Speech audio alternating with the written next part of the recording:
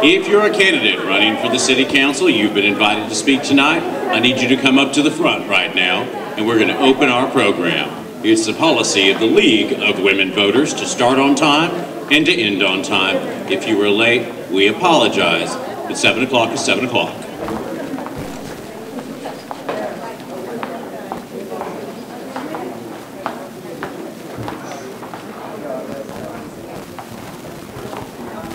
As we begin to kind of take order, questions are coming tonight from the audience, and no cards are being handed out. If you have a question you would like to ask the panel tonight, you can get a card and write your questions down, and I'll explain how that's going to work in just a minute. This is ballot order. First seat is you. I wish I was first. I'm actually next. Well, then he's going to sit at the end. Either way, we're going to have plenty of room at this table, it appears, tonight. Well, yeah, I apologize. It's some misinformation. We're last. Okay.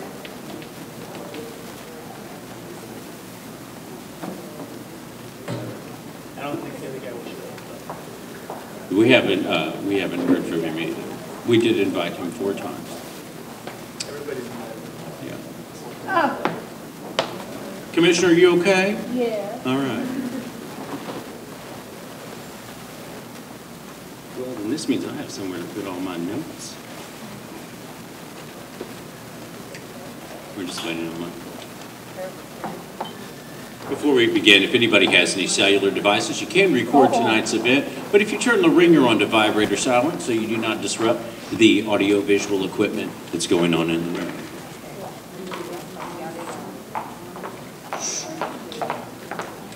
Hector, is Mr. Lopez around? Is he still here? No? All right. Everybody, a portion of tonight's program will be reproduced by means of electrical transcriptions or tape recordings.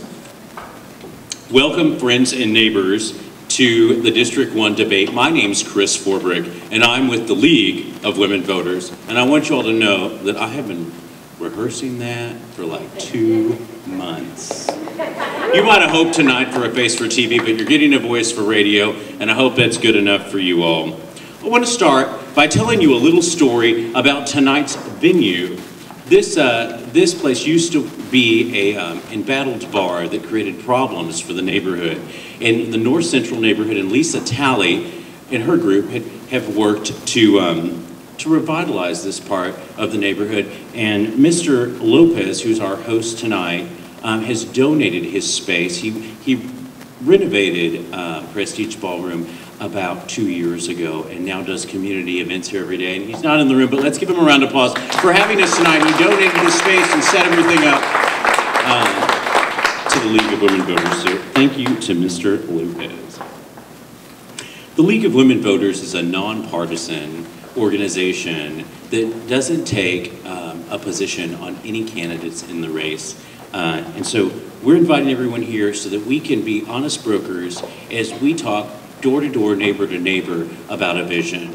The men that have come here today are all running for the City Council. In total, 6 of them were on the ballot. All 6 were invited, twice by letters and twice by phone call. We did get 5 RSVPs to attend tonight. 3 of them have shown up to talk to you. And so in our 2-hour period, we're going to have a few more questions than we expected to ask. For the last 100 years, the League has been hosting events throughout the United States. And so tonight's format will follow our same tradition. Questions will be taken from the audience on note cards that you write. A group of people, one, Cosima Colvin and Glenda Willing from the League of Women Voters, are going to go through your questions this evening to make sure that the questions that are being asked of the candidates can be asked of all of them equally, and that the answer is equally beneficial to the audience. So any question directed to a specific candidate will not be asked this evening. What else do I have here? Fumble. I do want to give some special credit to the people from Nowcast SA who have come here today to film and live stream this event. You'll be able to view this on their Facebook or on their YouTube website, and we'll be sharing the link on the League of Women Voters Facebook page later this evening. Gentlemen, you have 2 minutes for an opening statement. We'll take them in ballot order. After that, we'll rotate each question so that each of you have an opportunity to answer first and last. At the conclusion, each candidate is going to have a 1-minute closing. Phyllis Ingram with the League of Women Voters and Madhu will be helping us as we keep time today for our event. You will see a yellow 20-second warning and a red stop. At the stop, I really need you to wrap up your sentence. If you go too long, I'm going to cut you off. We only have one microphone, so it's wireless, and you're going to have to share it. The facility had limited AV. Candidate and campaigns have been asked not to distribute any material during today's presentation until the event is over, as this venue needs to be cleaned up and turned into, I believe, a wedding reception in the morning, and we just don't want to leave any candidate materials on the floor or that they be wasted. It's a hustle to run for office. It's very expensive. We don't want to waste any of the material either. So it'll all be available on the back table. They'll be at the door at the end of the event. You can shake their hand and talk to them there. So, with that, I guess we're going to start with Robert Feria in your 2-minute opening.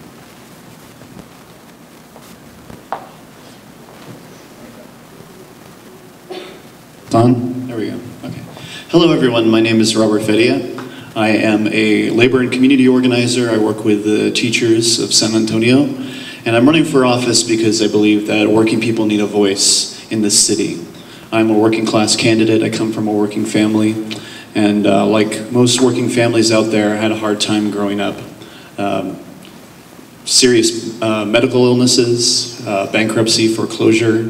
We had to struggle a lot. And that's not a unique story for the people in this city. It's something we hear about more and more. There's a great economic divide. San Antonio leads on economic inequality. And our current city council does not seem to be addressing this. I believe if we want real change in this city, we need regular working people to run for office, to represent the people, and as an organizer, my job is to empower other people to take action. So not only do I want to advocate for other people, but I want to make sure that I'm in the communities educating people on what is happening.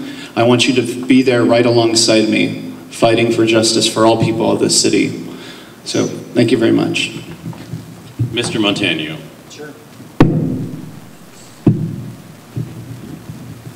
Try to do this without hands. Thanks, Chris, and thank you all for hosting this. This is such an amazing event. I'm extremely excited to be here. And I want to begin by recognizing a couple of very special people here with me tonight. My mother, Diana Montaño, is here somewhere. Where are you, Mom? There in the back. She's shy. Actually, she's not. And then, of course, my deputy campaign manager and field director, Liz McLeod, another San Antonio native like myself. And my grandmother, Maria Montaño, who is going to be 98 years old this year. So she was born, I think that deserves a round of applause, right? She was born in 1919, so just a year before the League of Women Voters was founded. And all of these women have been, inspirations for me as I make this run. As I mentioned, I was born and raised here in San Antonio. I was very lucky to get a good education at Central Catholic High School before going on to college at Yale and law school at Stanford, and now I help people start software companies. And I'm running because I really feel like District 1 is being neglected, particularly the neighborhoods. And if you take a look around a neighborhood like this, you see some perfect examples of that. And as somebody who grew up in a particularly disadvantaged part of the city, on the southwest side, I know exactly what that feels like to be ignored. And I want to make sure that that changes by being the next council person from here in District 1. Thank you. Mr. Treviño. Thank you, Chris. I'm Roberto Treviño. I'm councilman for District 1. Welcome, everybody. And, you do remind me with your grandmother. My grandmother was born in 1919 as well. She's no longer with us. I was very close to her myself. I was raised by a single mother.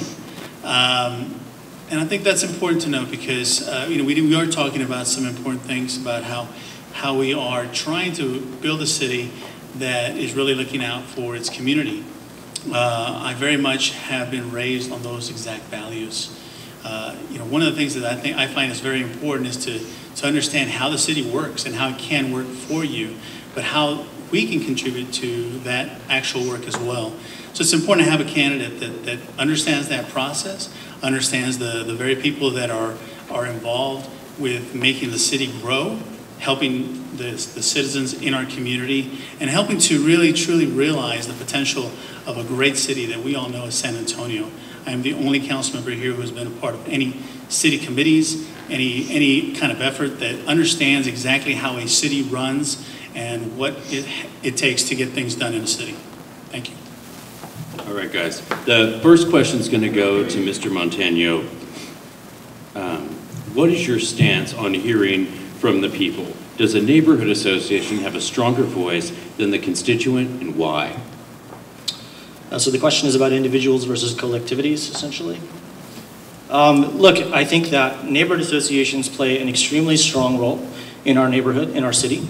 Often they are the first place, along with organizations like PTAs and churches, where the rubber of democracy really hits the road. So do I think that neighborhood associations are somehow superior to average constituents? Of course not. What's awesome about neighborhood associations or churches or PTAs is that they are made up of everyday citizens who take the time to step forward and do a little extra for their communities. So I do think that there is a primacy of neighborhoods as a basic organizing unit of the city. We need to make sure that every voice in the district is heard, irrespective of whether they happen to be a member of a neighborhood association. Mr. Treviño. Thank you. Well, I believe that every voice counts. There's a place for so many things, and of course, neighborhood associations, what they provide is a way to help disseminate information, have conversation, provide community, and we encourage that as much as possible. A point in fact is many times when we talk to our constituents, we ask if they've spoken to the neighborhood association, do they know their neighbors? This is all a part of us all working together as a community, but we have to realize that everybody has a voice in this city, but we want to make sure that we're all working together at it. Mr. Feria.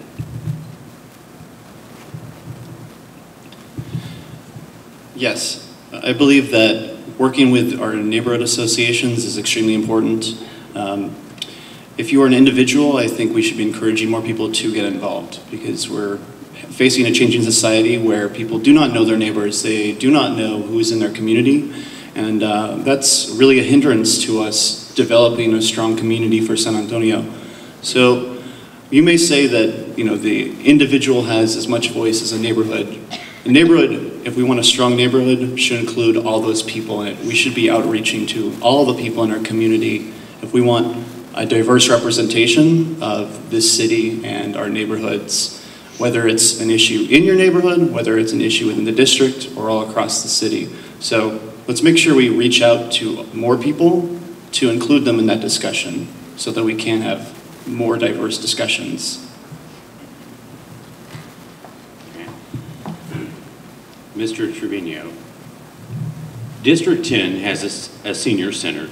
District 9 will be getting one soon. When will District 1 receive a full service, multi-service senior center, and what does that look like? That's a great question. Actually, we are working to supplement the existing senior centers that we have already in District 1. But we're also looking at expanding what it means to have real diversity in District 1. We're looking at examples like the one I saw over in Houston at the Montaño Center that can help to address senior services for LGBTQ communities. So we are currently looking at expanding senior services throughout the entire district and setting an example for the entire city as a whole. The reality is that we as District 1 in the center city, we do see a lot of folks coming in to the senior centers that are coming from around a lot of districts, and we hope to expand and grow those. One of the unfortunate issues that we have, for example, at Kenwood, is the way it was built. It's difficult to modify, it's difficult to expand, but we're working on strategies to help improve that. Mr. Bustamante has joined us. He's also running for the City Council here in District 1. Mr. Bustamante, the question, if you want to pass that down to him, is District 10 has a senior center. District 9 will be getting a senior center. When will District 1 get a full multi-service senior center, and how does that look? Well, we have several senior service centers. We have one over here behind Walmart off of Vance Jackson. I've been to that one. I think we're members of that, me and my wife. There's also one downtown at the HEB, on the HEB property. And these are community centers that offer benefits to the senior citizens.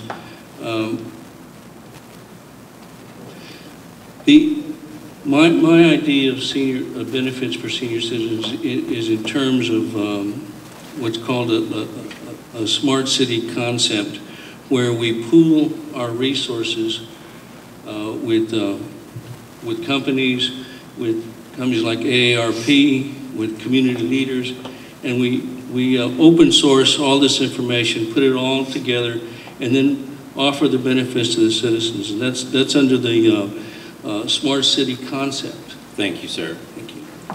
Mr. Feria. Thank you.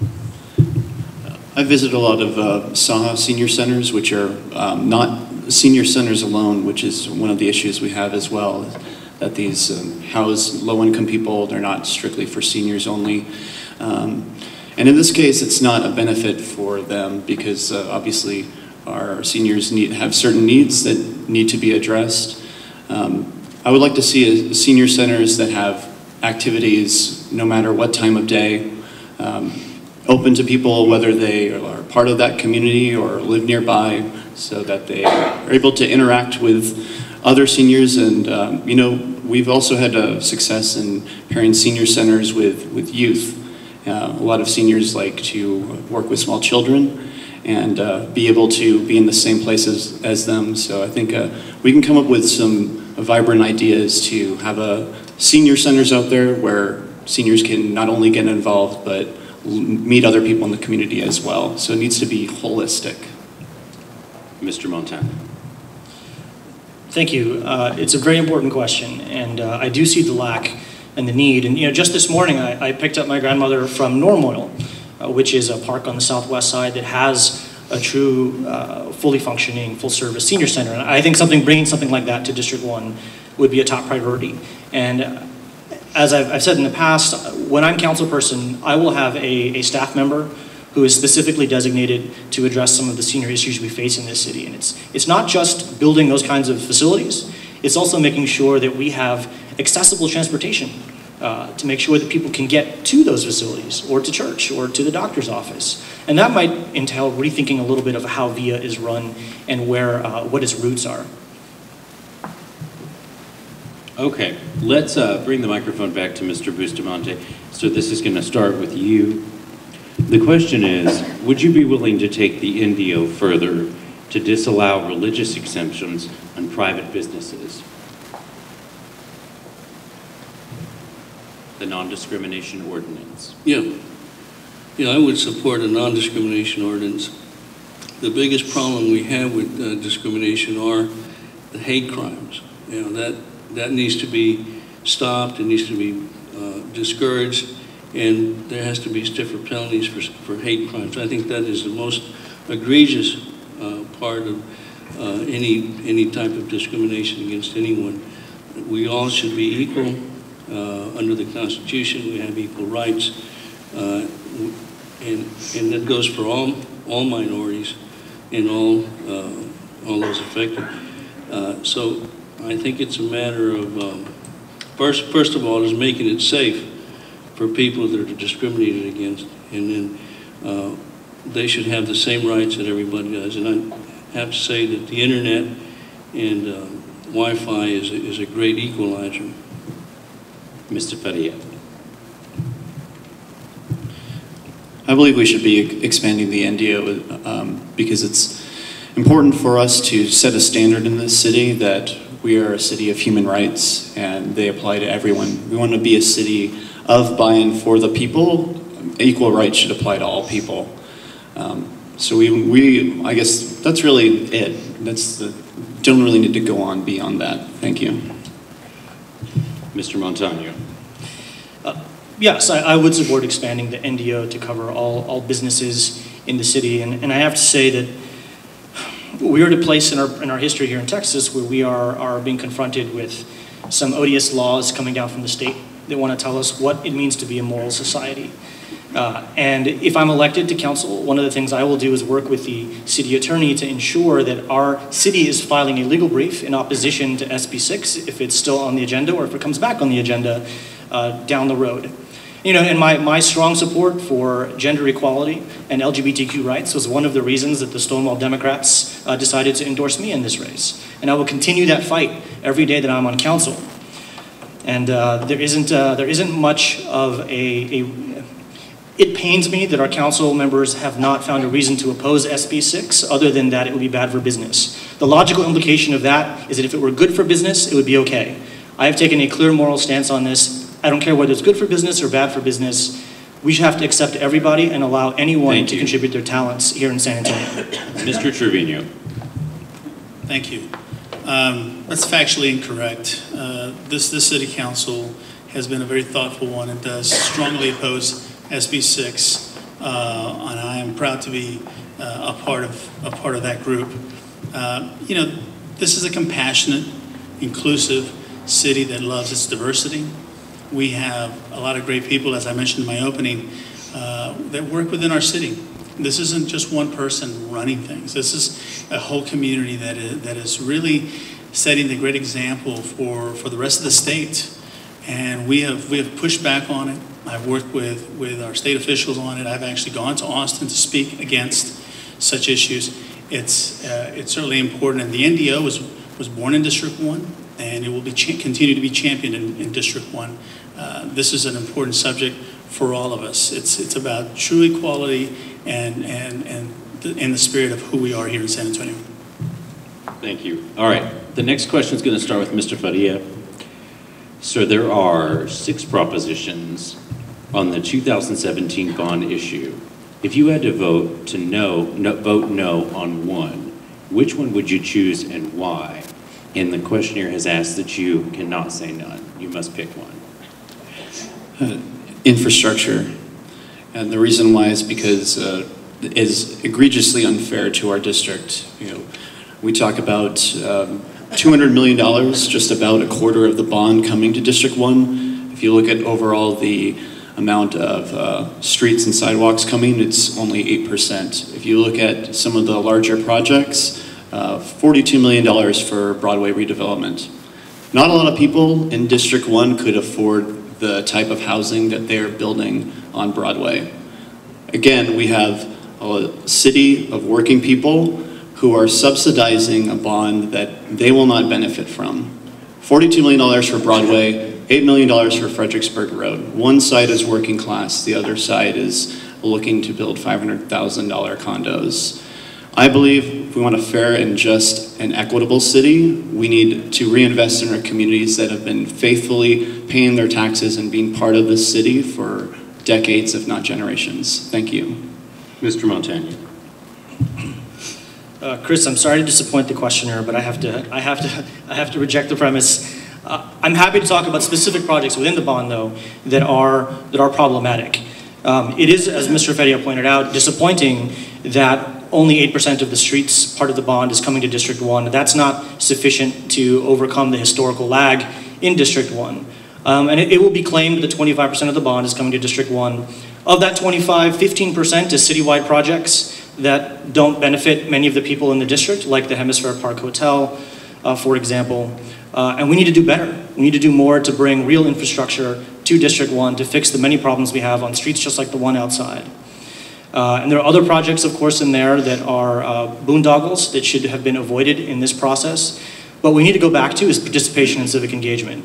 It's not enough to start a conversation with the public 6 months before a bond proposal gets finalized. We need to start 18 months out and have real discussions that are transcribed, run according to proper procedure, and are televised for all to see. Mr. Treviño. Once again, it's inaccurate because this project, these things do come at us for many years before we get to the bond. That's what Transportation and Capital Improvements and other departments compile a list that is ongoing. Their job is to make sure that there's so many things that might be on the list preliminarily.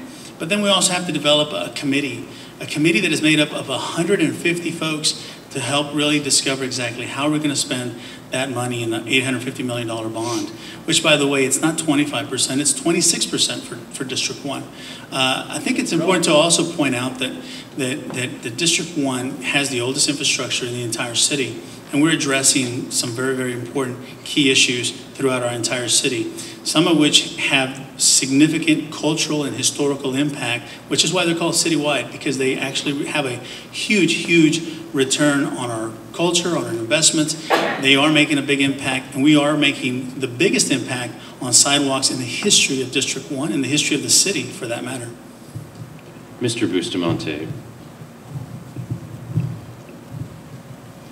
The problem I see with the bond proposal is that we have needs and we have wants in those proposals. We should focus on the needs and we should put the wants aside.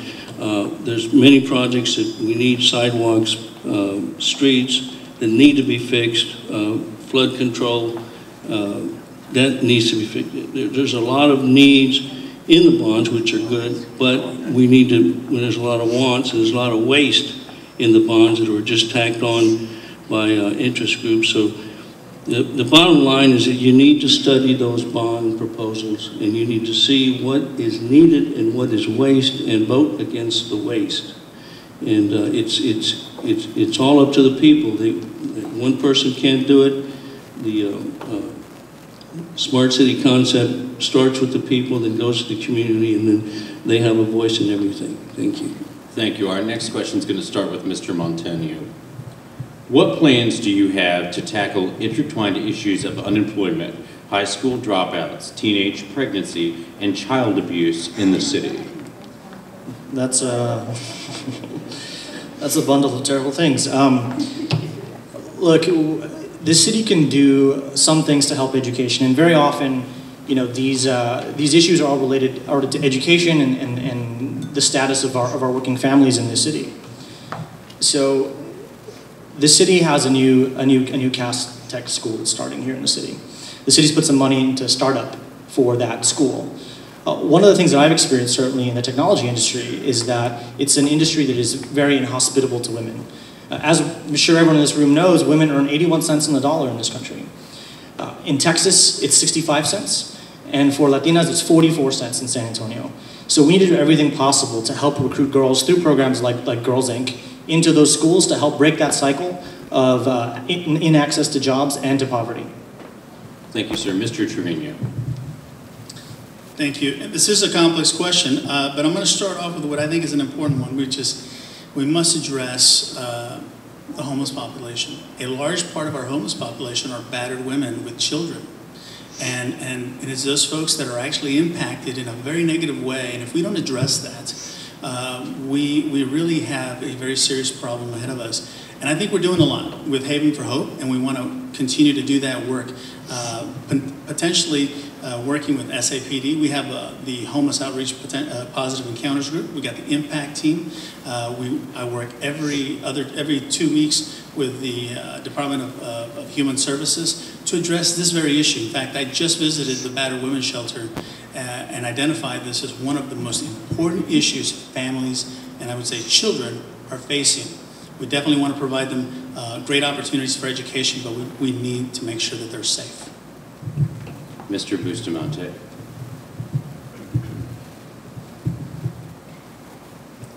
Yeah, we need to make our communities safe for our children. They have to be secure. They have to know that they can go to school and they can learn safely and not be troubled by bullying or crime in the streets. So we need to make it safe for our children. Secondly, we need to have a healthy environment for our children, clean air, clean water, a good diet, a sugar-free diet, get rid of the junk foods in the schools. And lastly, we need to provide jobs for them. And the way we do that is through education, education, education. We need to get on the bandwagon and get our children started on a healthy living and also training for them. New York has just started a program where they offer free 4-year college for their residents, for their people, when they qualify. We should have that here. We should have free Wi-Fi, free education, and free training so they can get jobs and keep jobs here, and also a $15 minimum. Thank you. Mr. Feria.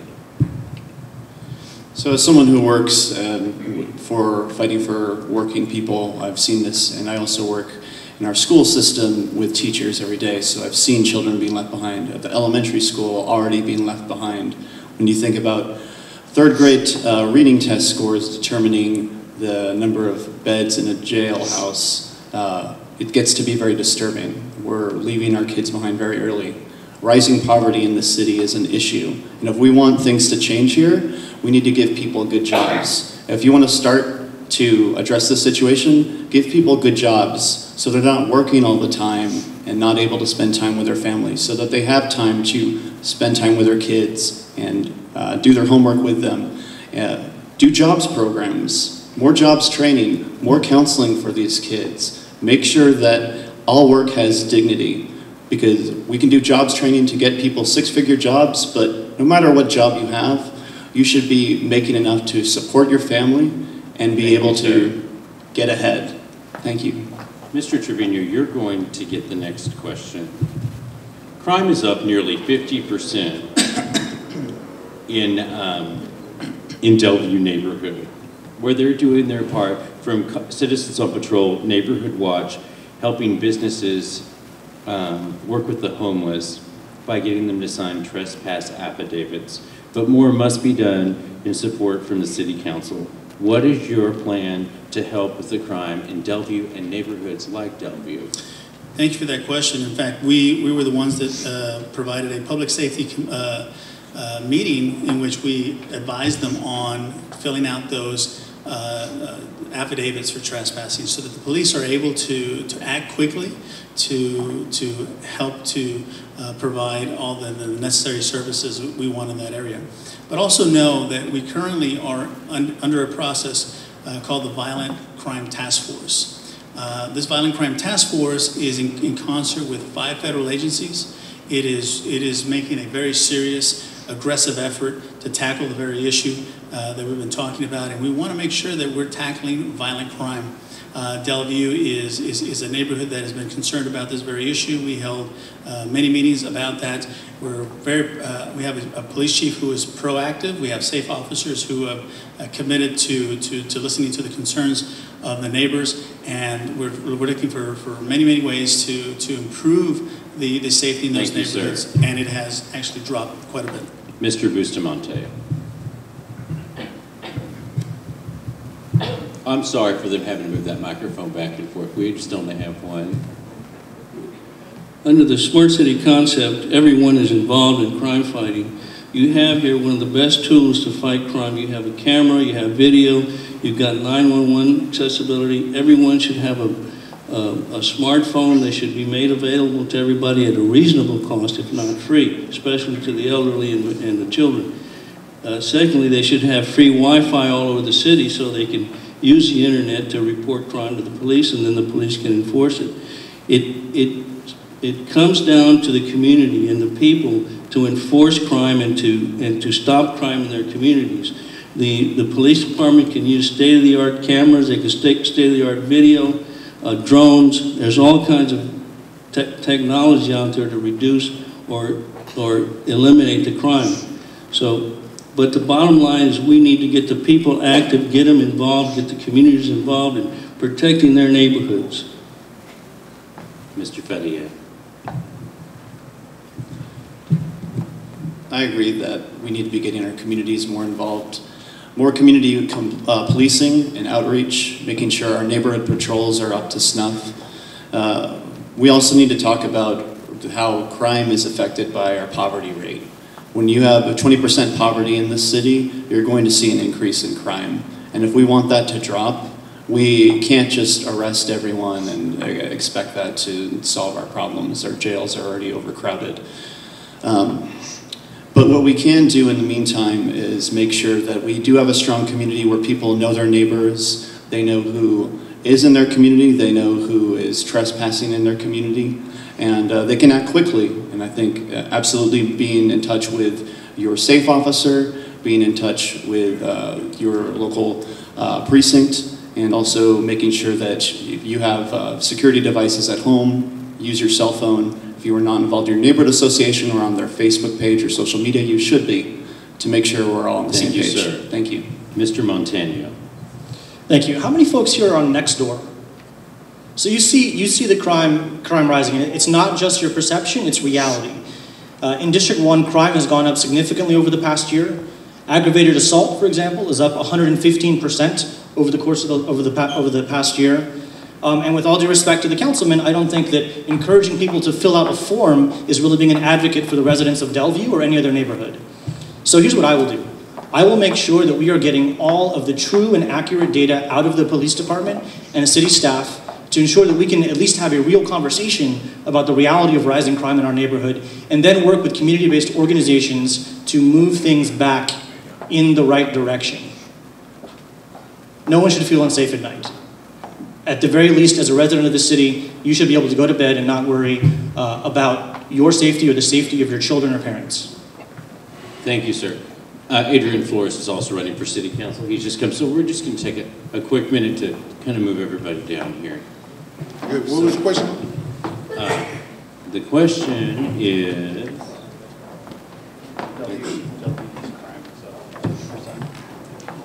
Adrian, the question is, crime is up nearly 50% in the Delview neighborhood, and the neighbors are doing their part, from citizens on patrol, neighborhood watch, working with businesses to remain the homeless problem by asking business owners to sign a trespass affidavit. But more must be done to support from the city council. What would your plan do to help reduce crime in Delview and neighborhoods like it? Well, really the crime is up everywhere. In Delview Park, what I understand the problem is those apartments at the end, the ones that they pay by month. Those bring in all kinds of people. I got a lot of friends that live there in Delview Park, and I've asked them about the crime rate, and it's mostly a lot of people that live there that are problem with the crime. But if I remember correctly, the times that I've been campaigning through Delview Park, I haven't seen really that many policemen. So to increase our number of policemen, I don't know if that's going to be the solution, or to rearrange them and put them in the areas where there's a lot of crime. But I think we still do need more policemen. But the best people that are going to take care of your neighborhood is us. I mean, in my neighborhood, we're always watching out. I live in Alta Vista. We're always looking out, but I understand that Monte Vista has a lot. Okay. Adrian, you're gonna just take this next question. Okay. What will your 3 priorities be for District 1? 3 things. Infrastructure, the declining of the infrastructure, the clay sewage that we have, the drainage, pipes need to be bigger to be able to get the water off the street and down into the ground. Certainly the crime rate has really gone up in District 1. The homeless situation is really, really close to me, because I've almost ran over 4 different people down on San Pedro Street. And I've gone to neighborhood associations, and the policeman said, well, you're better off here now. We moved them also. So they shoot them away from certain areas, but they go somewhere else. So I think there needs to be a place to where we could take them and evaluate them. And I don't really think that the state hospital has been picking up a lot of these people. There's 5 different kinds of homeless people. There's people on drugs. There's people mentally ill. Thank you, sir. Mr. Bustamante, 3 priorities for District 1. 3 priorities are security. We need to have our community secure. We need to feel safe downtown, in our homes, and our children need to be safe in their schools. We need to get the drugs off the street. That's a priority. Second priority is health. We need to have clean air. less pollution, we have to have clean water. We can't be afraid of sewers busting and polluting our waters. We need good health. Lastly, we need good jobs for our community, for our children, and we need good training for them. We need free education. We need free health care for everybody. We need free Wi-Fi for everybody, and everybody should be allowed to carry one of these, either free or at a reduced price. This is what other communities have done and other cities have done under the smart city concept, and we need to group with them and learn from them and apply what's been working in their cities. Thank you. Thank you, sir. Mr. Freya, 3 priorities for beautiful District 1. First thing I would say would be infrastructure, making sure that infrastructure is coming to our neighborhoods that are long overdue for it, whether it's streets, sidewalks, street lights.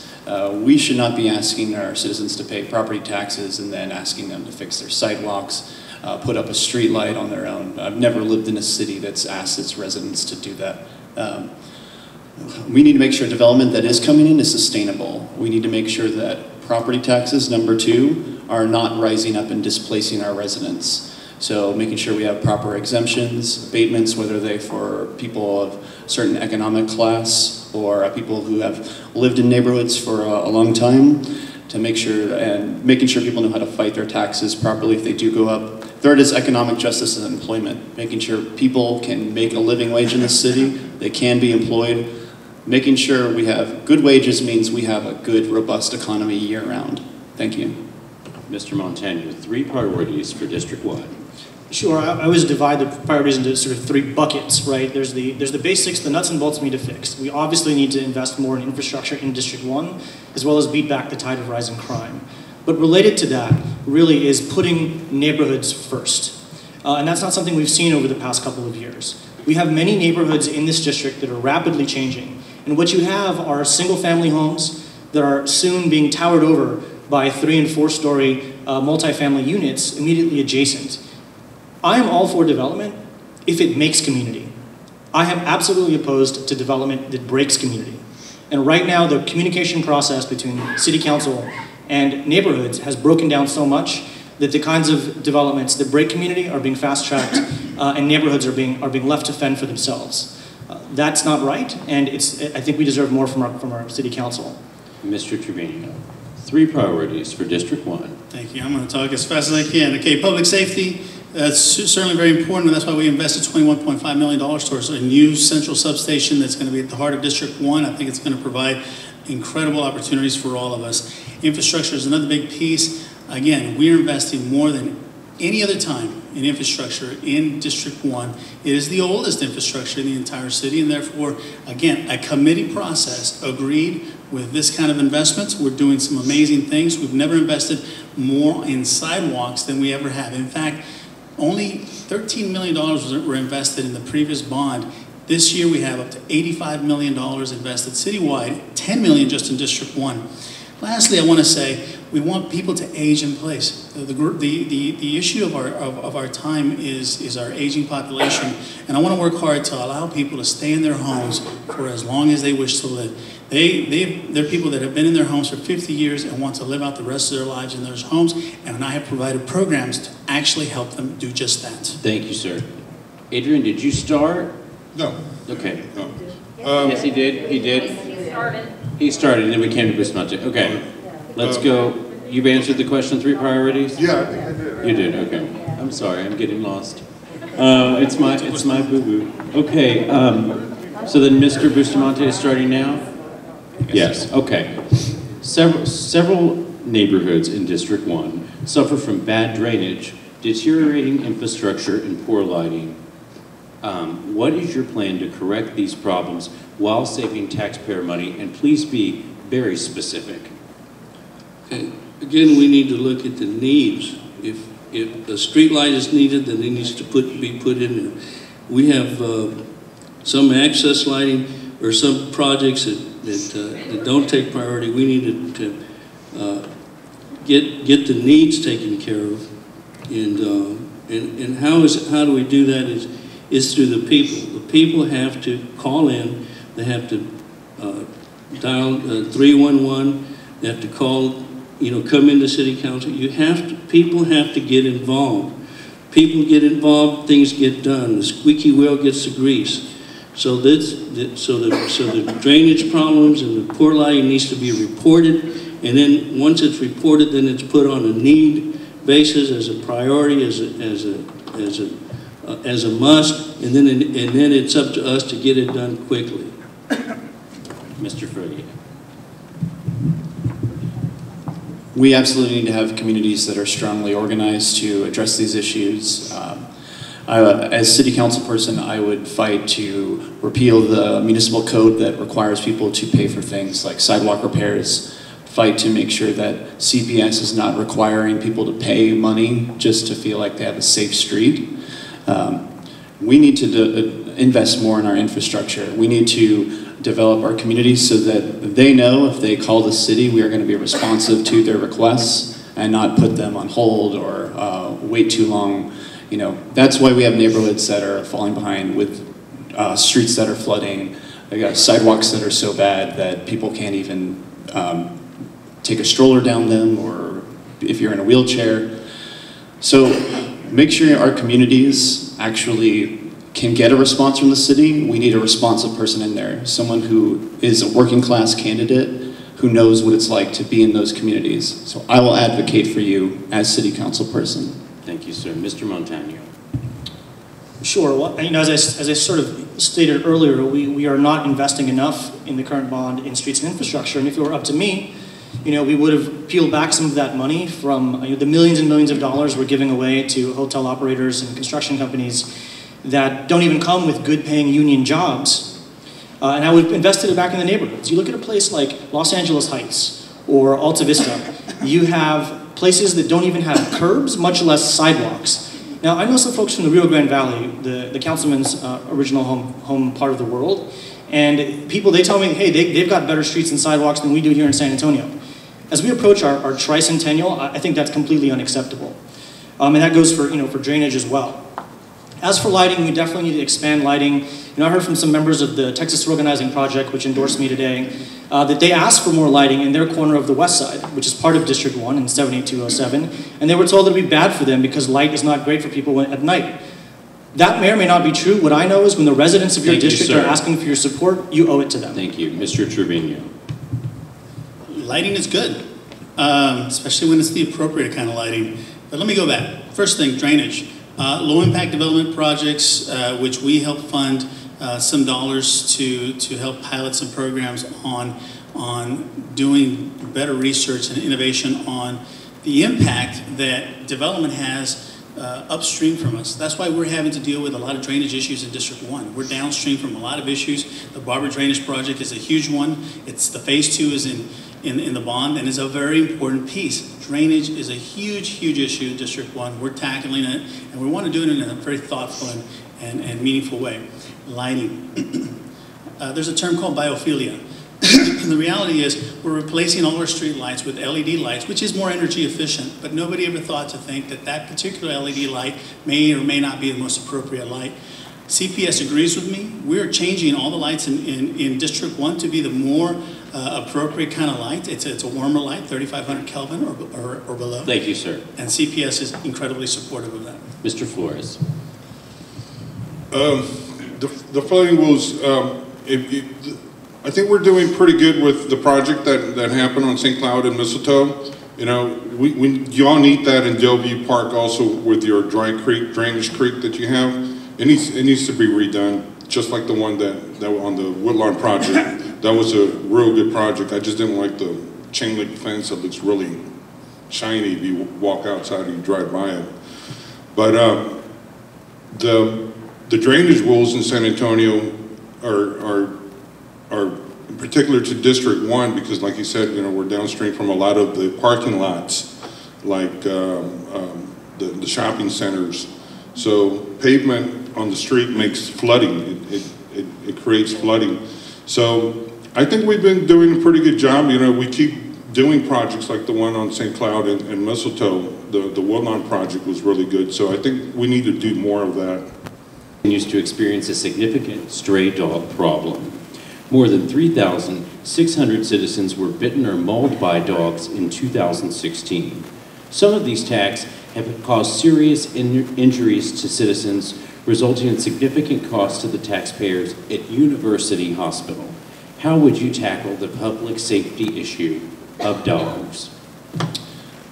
We definitely need to reduce our stray population. I was bit about 2 years ago by a dog who was not chained up. So I'm very familiar with it. I still get apprehensive sometimes being around dogs that are not chained up. So I know what it's like. You know, if we want to address this issue, one, we need more animal control services. So we need, and we see rising property taxes, so we should be seeing a rise in our city services. We have not. That's an issue. Two, we need to teach education. We need to teach responsible pet ownership.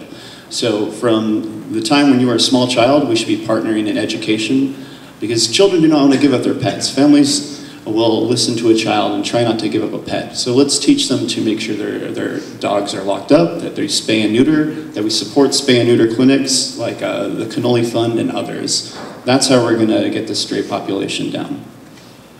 Thank you, sir. Mr. Montaño. I absolutely agree that education is a component of how we treat this issue in San Antonio. It's worse in some parts of town than others. Some people may not have all the things they need to properly care for the animals, so education is a part of it. I think realistically, we also need to revisit our no-kill policy. You know, that policy was developed with a very humanitarian impulse, and that is very much to be praised, that empathy with other creatures that walk on this earth with us. The thing that we didn't anticipate, perhaps, is that the consequence is that in order to achieve no kill, we're either releasing dangerous dogs or we're just not picking them up in the first place. And my view is that we need to have compassion, of course, but we also need to make sure that we have compassion for the people who are potentially being bitten and harassed by these dogs. And that may mean moving to a more modified no-kill or quasi-no-kill policy for our shelters. Let's not fudge the numbers. Let's really address the full scope of the problem with the full light of day. Thank you. Mr. Treviño, how do you feel about dogs? I love dogs, and compassion is at the heart of an ordinance that I wrote, and it is about tethering dogs. And it's a tethering ordinance, and it means that we take a closer look at how animals are treated. There's the statistic that I learned from ACS was that over 90% of the dogs that are aggressive or bite people are usually tethered of some kind, in some way. And so this is an important issue. We're learning in many ways how we can educate the community. Just know that there's actually a process going on right now that ACS is looking to get more feedback, more input. We want to grow exactly how we can improve our services. And I believe that there's many ways to find a compassionate way. Of course, I was very supportive of Pets Alive taking over the facilities over near the zoo. It's a very important piece of our city. Thank you, sir. Mr. Flores on dogs. I think people need to be educated, like the other candidate said. People need to be responsible with their pets. I think that's the biggest problem is people being responsible about keeping dogs and cats. I don't know about my neighborhood and not that way, so somebody's been catching the dogs and the cats, and I don't see that many stray dogs and cats anymore. But my rodent population has gone up. So I got more skunks and more, so there's some balance there. I mean, the cats were there for the rats and stuff. But people, we really need to educate people on how to keep animals. As far as vicious dogs, people turn dogs into vicious dogs. Dogs are not born vicious. So education, I think, for the animals, I think it's the most thing that we could do. Mr. Bustamante on dogs. Well, neutering is a solution to decrease the dog population. But the worst enemy we've got are children, and they love these dogs, and they just have to have a dog, but they can't take care of them. So I've been there, done it. I've got the trophies. So it's going to be up to the people. I mean, again, you've got to report, the wild dogs. You need to call it in. and it has to be a need, you know, where the city comes out immediately and picks up these dogs. Again, you do it by taking pictures, video, you know, sending it in, texting it in, and calling 311. And also you need to report, you know, abuse of dogs. You know, a lot of people are abusing their animals, and I mean, that's just wrong. You know, no animal needs to be abused, so you need, you know, we need to have some enforcement as far as the abuse of animals. But it comes down to the people. We need to step up and report it. And Thank you, sir. thank you. Now would be a great time for some kind of joke, but I think I've already settled my jokes tonight. Mr. Montaño, you're going to get the next question. In changing the tone of what we're talking about, how does your background lend itself to making sure our neighborhoods are heard and respected on the city council? Well, sure. Thank you for the question. Look, I was born and raised here. I grew up on the southwest side of the town, near Kelly Air Force Base. Very near where my grandmother lived, just about a mile away. And I have seen what it means to be neglected in the city, and I think a lot of people in this district are feeling that right now. I also think that a background in law, frankly, is though much maligned, is a useful thing for city council. If you're going to be writing laws, if you're going to be interpreting laws, if you're going to be anticipating how they might be implemented, it sure helps to have been trained in how to write them and how to interpret them, because that's exactly what you're going to be doing a lot of the time. You know, I've also spent time I worked for Mayor Castro on energy policy, and I helped then Mayor Castro pass pre-K for SA. So I've seen all the different sides of how to move policy forward in our city, and I intend to continue doing that in a progressive way once I'm on council. Thank you, sir. Mr. Treviño. Thank you. Well, you know, I'm an architect, and as one of the first architects on city council, I think I provide a very unique set of skills. And when we talk about diversity, we should think about diversity of thought, diversity of ideas, and I think I provide that. In fact, that's my record. I'm simply going to run on my record. The many programs and things that I've endorsed and pushed have been about just that. I like to think that we're not necessarily creating laws, we're building communities, and that's really important. To understand exactly how that happens is very, very important. This city is really a large city that is growing. Understanding how all those things come into place and work together is very, very important. I'm the only one who can truly understand that. Quite frankly, I feel that my services on city council have been utilized in that very way to provide a very diverse perspective. I myself grew up, was raised by a single mother. I understand what it is to be disadvantaged. I understand what it is to feel excluded. I wasn't born here, but I choose to live here. Thank you, sir. Mr. Flores. What's the question again? The question is, how does your background lend itself to making sure our neighborhoods are heard and respected on the city council? Well, first of all, I've lived in Alta Vista for 43 years.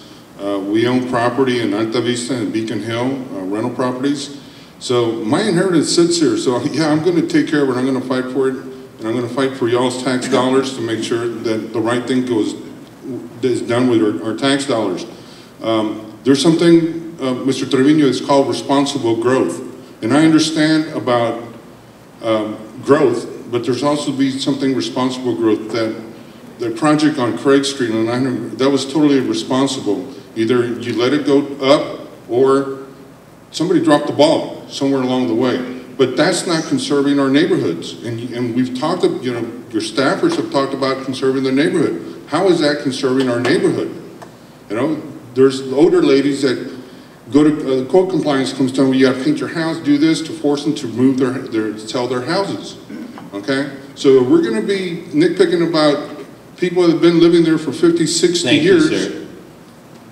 Mr. Bustamante, how does your background lend itself to making sure our neighborhoods are heard and respected on the city council? I've practiced law here in San Antonio for some 35 years. I've lived in every part of the city, the south side, the north side, east side, west side. I live downtown now. I'm very familiar with the city. I have a beautiful wife, been happily married.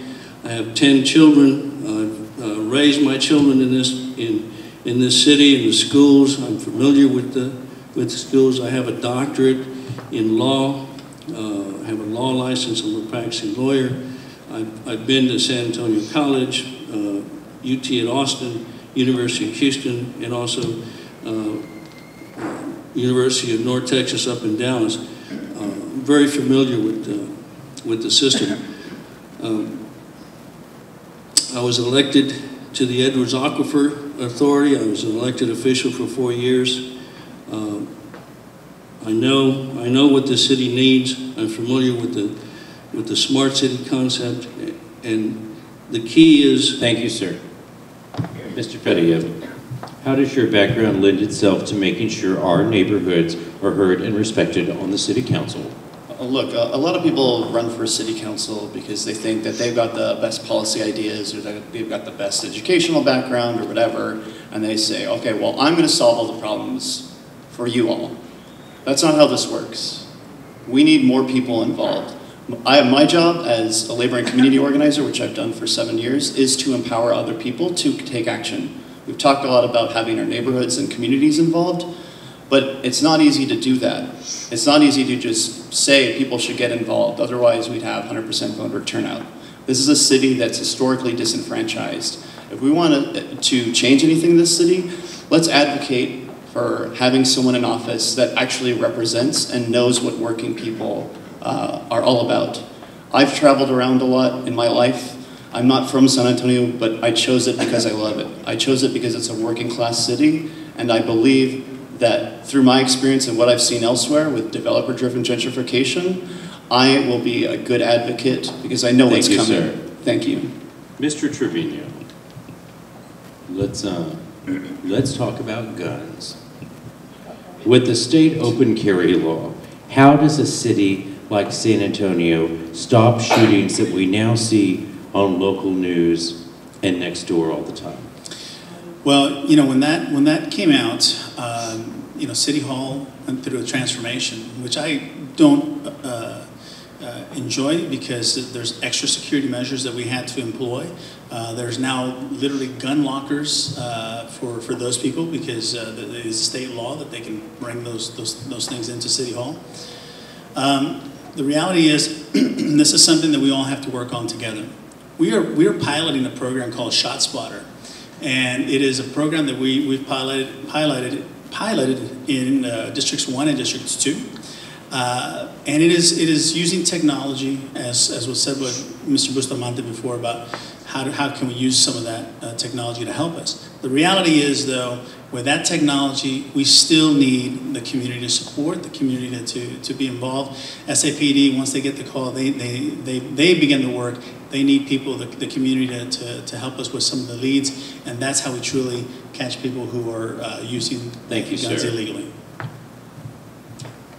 Mr. Flores, on guns. The first cowboy rule for owning a gun is don't get shot by your own gun, okay? People need to be more responsible about their guns. I'm all for people who want to have a gun, to protect themselves, protect their family, they live in a bad area, whatever. Or they live out in the country, they want to shoot the gun, whatever. But people need to start being responsible about taking care of their gun, putting locks on it, put it in a safe. I think there ought to be tougher laws for people that don't do that. Everybody should have a gun safe, either have as many guns as you have. In this country, there's 6 guns to every adult. And if they made bullets more expensive, people won't be just shooting around with them. All right. Mr. Bustamante, on open carrying and shootings. We're going to have guns, and we can't stop people from having guns, but we can enforce the laws. We can help control it. I think if people that carry guns knew that they were being videotaped or they were being on some type of surveillance, then they'd be a little bit hesitant to use their weapon, or they'd be a little bit more careful. Again, that subject is really going to boil down to getting people involved in stopping shootings, getting them involved in controlling their communities and reporting crime and getting the policemen out there as quick as they can to to enforce it. I mean, there's all kinds of technologies that can make our community safe. We need to start putting them in communities that really need them. Thank you. Mr. Feria, on guns and shootings. Well, I think there's several different issues with shootings happening. You know, is it accidental? Is it intentional? Is it a home invasion? What kind are we trying to address here? One way we can cut back on shootings is teaching responsible gun ownership, making sure that people do lock up their weapons. My father had 2 handguns when I was growing up, and both of them over the course of our lives got stolen at some point or another. Someone came into our house, someone broke into his car. So those are now 2 guns that ended up out on the street somewhere. And that's a serious issue, right? If we're trying to make sure that we have accountability, we should make sure we teach responsible ownership for it. We should teach more gun safety, and we should also we want to eliminate shootings in our neighborhoods that are accidental. We should make sure we know who's in our communities and make sure that no one who is not supposed to be there is a threat. Thank you. Mr. Montaño. Thank you. I'm a hunter. I hunt every winter. I own a handgun, own a couple rifles. But there is a place and time for that, and it's not on a person's hip. And I say that with some passion because I know something about gun violence. There were 3 people murdered on my block with handguns when I was a kid on the south side. And my dear aunt, my grandmother's daughter, was shot and killed in a bar fight. So it is deeply important to me. And I will do everything in my power to prevent gun violence in the city. That being said, Shot Spotter is the kind of program that only a contractor could love. It doesn't work, and it's not the kind of thing that the police officers are asking for or need, and I know that because San Antonio Police Officers Association members met with me in a group and told me so. We need to stop foisting pet projects upon our city departments, including the police department, and really focus on the things that are proven to work, and we need to listen, once again, to those who are in the line of fire and who know exactly what those tools are. Thank you. Okay, Mr. Flores, you're going to start on the next question. Oh, did Treviño not start? Do I still owe you an answer? He started. Mr. Treviño, sorry, Mr. Flores, you're going to get the next question. Away from guns, let's talk about money. Also a very serious topic, right? For years, the city government has been criticized for the exorbitant salaries of the city managers and the city executives. What do you think about that? What are your thoughts? Well, you know, it's gotten out of hand. The pay raises that give Scully has really gone out of hand. The reason it got out of hand is because for a long time we didn't pay our councilmen. So one way or the other, they were going to make money somewhere underneath the table. I mean, that was just common practice. But now we're paying the city councilman, and that mentality needs to change. I would work for whatever they pay me, and I wouldn't take money from anybody. I mean, I would be stealing from myself, I'll be stealing from my neighbors, and the people that I went to school with. Scully's pay raises, she's the one that dictates in the city hall instead of the city hall dictating her. When somebody makes more money than you, she don't work for you, okay? So it's totally irresponsible. It just needs to be changed. The culture needs to be changed. Thank you, sir. Mr. Bustamante, your feelings on salaries at City Hall? There needs to be accountability and transparency. The simple rule is if you follow the money, you'll find, you know, whether it's been spent wisely and prudently or if it's being wasted or comes from corruption. So having an accountability and a transparent system where we know where all the dollars are going, who's getting it, why they're getting it, and then the people should really vote on it as to whether they should receive a high salary, whether they're worth it or not. And they voted on the city council salaries. They should vote on the city manager's salary, the mayor's salary, and everybody else's salary. There needs to be accountability and transparency, and again, through a good smart city program that can be done over the internet. Thank you. Mr. Feria, on salaries at City Hall. I think there absolutely needs to be more accountability in our city. This is a city that is a city manager heavy form of government, which contributes to lack of accountability, decisions being made behind closed doors, more city staffers rather than elected officials making decisions, and that's very problematic. It comes from our history of not having a city council that was strong, having city council that was part-time. The only people who could afford to be city council members were business people who then funneled that money back to their own communities and their own businesses.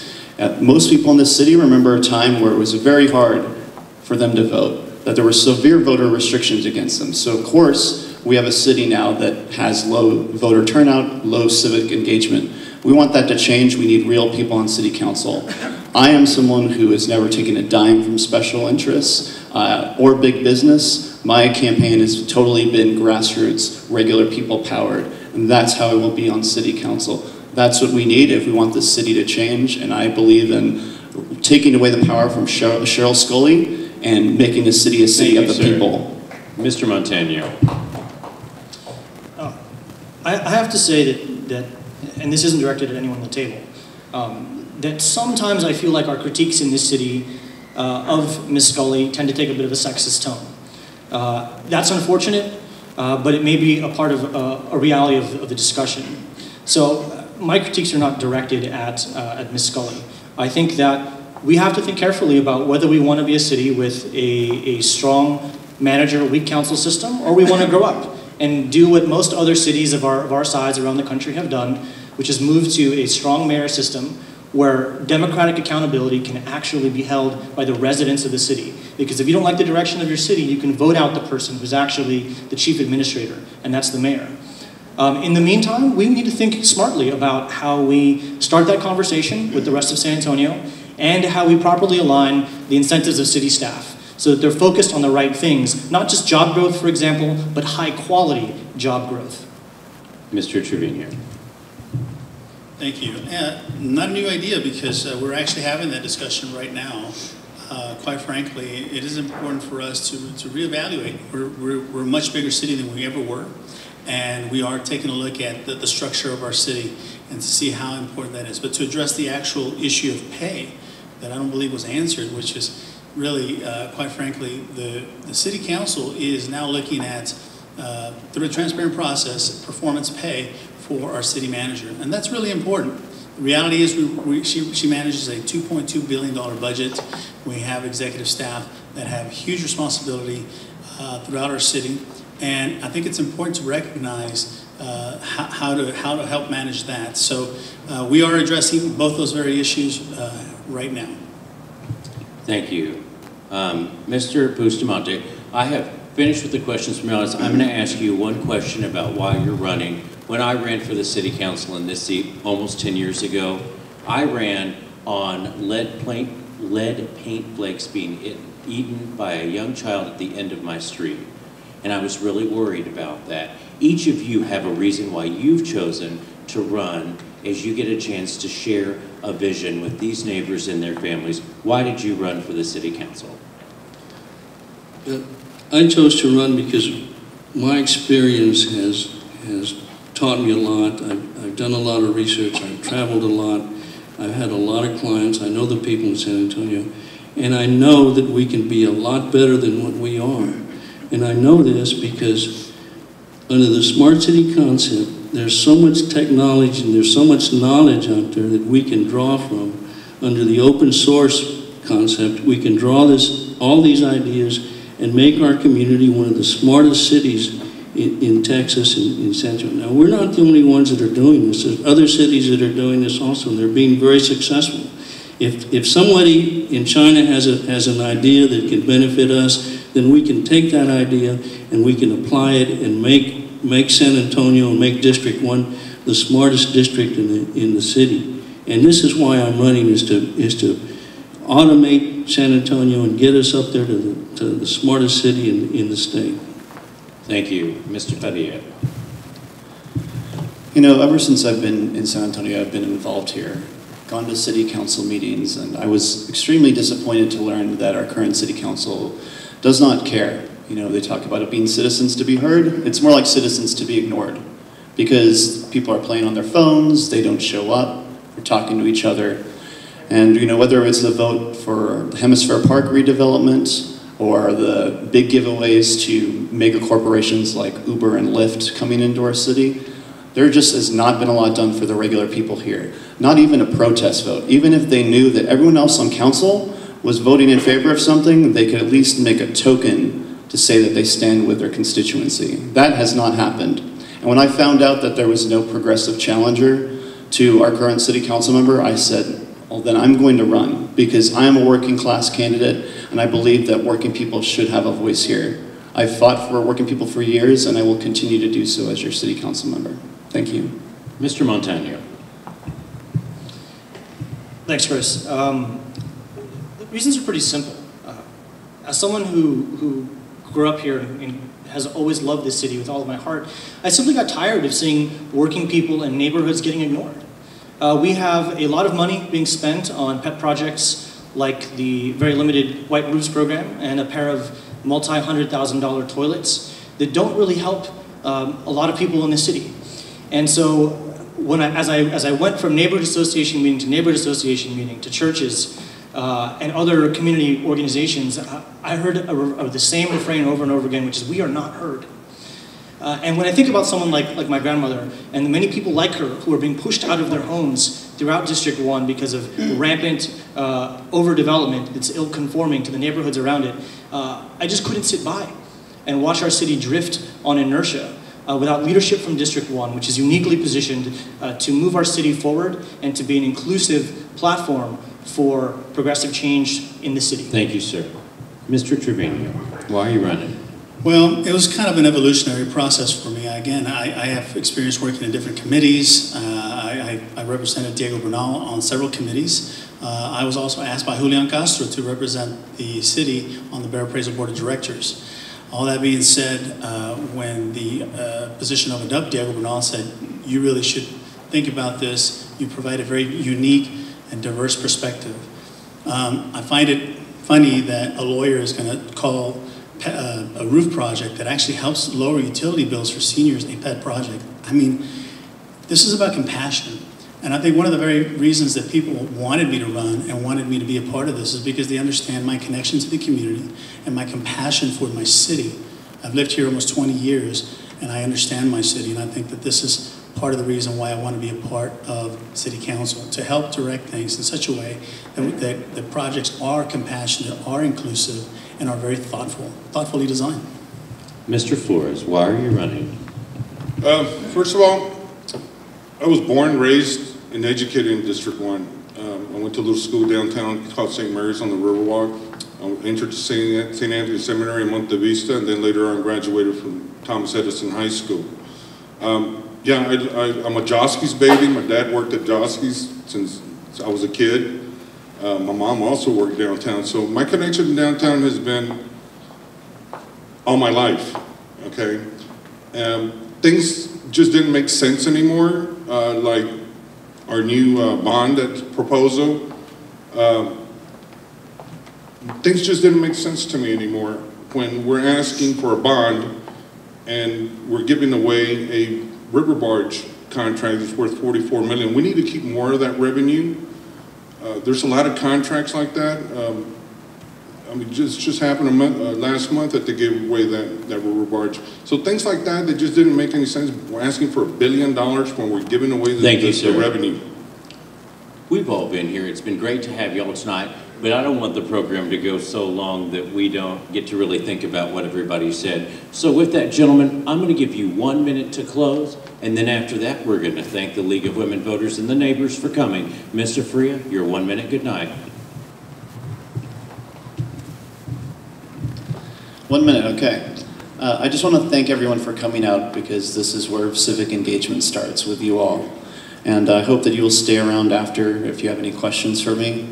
Like I said, I'm someone who cares deeply about running for the city so that working people have a voice. And I'm someone who, if elected, will not have any side jobs. I'm actually taking a large pay cut to do this, but I don't have a side consultancy or firm.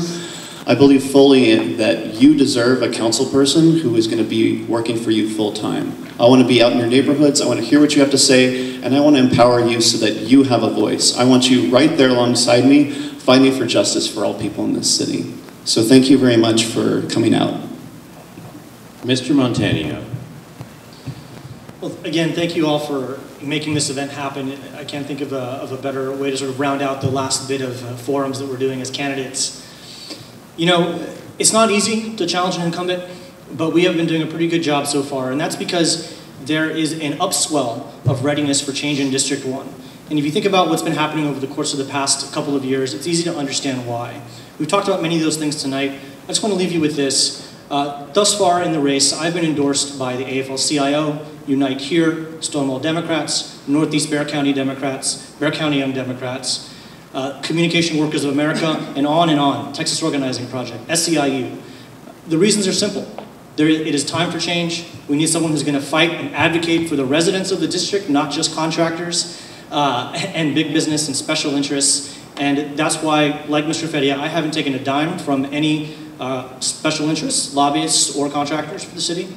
And I intend to keep it that way as we go forward together as a community in conversation. Thank you, Mr. Treviño. Most of those dimes have come from California. I will say that it's important to understand that the reality is I'm running because I'm running on my record. Nobody up here has a record except your current councilman. And I want to talk about something that I think is really important to the League of Women Voters. We introduced a true ethics reform for the city, which included the League of Women's Voter to truly be a part of this and understanding how the city runs and how we can better connect the city and create real interconnectivity, real representation. The reality is you want a voice, and there is a way to do that. There's a proper way to do that. There's folks that just don't know how to do that. But I'm running on my record, and I ask for your support and your vote. It's as simple as that. Thank you. Mr. Flores. I want to thank everybody for being here today, and League of Women Voters. I'm from here, and I'm going to take care of this place. I'm seeing the changes through District 1 over the years, and quite frankly, you know, Mr. Treviño, your legacy is not that great right now. If you go around to the neighborhood associations, you don't show up because you send your staffer. You won't show up. I mean, I wouldn't show up either. But transparency is a big, big thing for me, and honesty.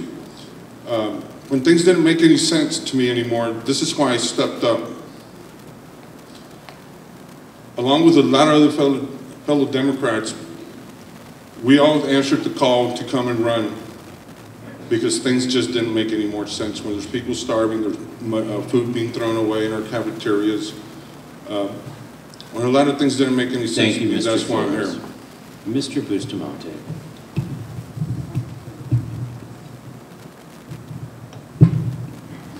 I've had literally thousands of clients that I represented, and I, stand in front of them, they stand behind me, and I lead them, into victories and the court battles, and I do a big service for my clients. Now, as city councilman, I'll be your attorney, your representative, I'll be your leader, but I need the people to stand behind me so I can lead them, and that's what I promise to bring to the office. Good leadership, good knowledge, legal experience, political experience. I've been on many boards, I have many records that I can talk all night about. The bottom line is I'm here to represent the people. I've done it all my life, and I can do it for you. And I'm going to be an advocate for free internet, free health care for everybody, free schools for everybody. We can afford it. Other cities have done it. We need to do it. Thank you. These 5 people are looking for a vote, and I hope you've listened to them carefully tonight. And if you have some questions, They're going to be just over here by the door, and I encourage you to visit with them and get honest answers to real questions that affect your neighbors and their families on behalf of the League of Women Voters for the San Antonio area. We appreciate all of you coming out. Thank you. Let's give them a round of applause and good night.